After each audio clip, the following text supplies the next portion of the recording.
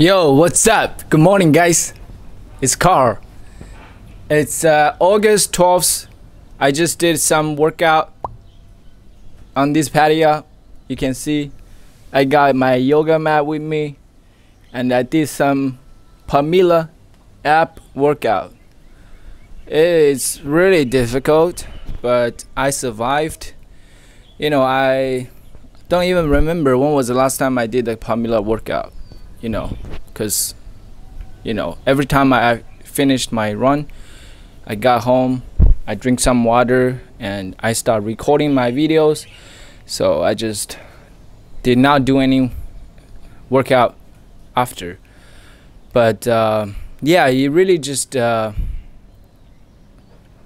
something that you don't have to think so much. You don't have to consider your feelings so much. When you don't feel like doing something, but you know it's the right thing to do at this moment, just ignore the feeling. Stop thinking. Just get into the motion. And then once you start doing it, you'll get into the zone. Get into the zone, right? I don't know if it makes sense to you. Getting in the zone is very important. It helps a lot. You have to figure out how to align yourself physically, emotionally, and spiritually. First, you got an idea.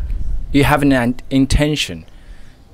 Then you execute.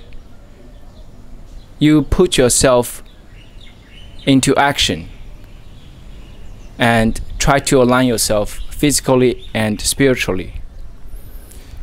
I don't know how much sense it makes. I'm just trying to explain this with some theory that I understand, but not necessarily I can explain it well. I'm a little bit tired, so that's why I'm not looking energetic, but I'm feeling energetic. I feel great. I don't know if you guys can tell. The weather is just fantastic. It's gorgeous, right? And got some breeze here. And this morning I ran 10 kilometers. I didn't plan to run so much, but I just felt like I haven't run like more than 5 kilometers for quite a bit, and I do not want to lose that momentum of running longer, but still I don't try to run that much because I'm trying to gain weight. I'm trying to gain the muscle, and it is hard because I have maintained my my body shape. Not current, because I have already gained some weight. I'm about, I believe, at least 5 kilograms heavier than I was compared to 4 months ago, probably. I'm not exactly sure about this because I didn't really document anything like that. But now currently I weigh 100, I don't know how much in pounds, but in kilogram I weigh around 72-ish, 72 kilograms, which is much heavier than I ever was before in my life. So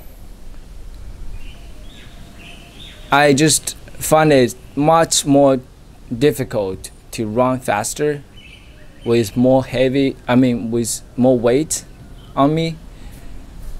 But I'm gonna push myself till I get back to the previous pace. Anyway, I'm gonna take a break after this video and record more videos after. Thank you for watching this. Thank you.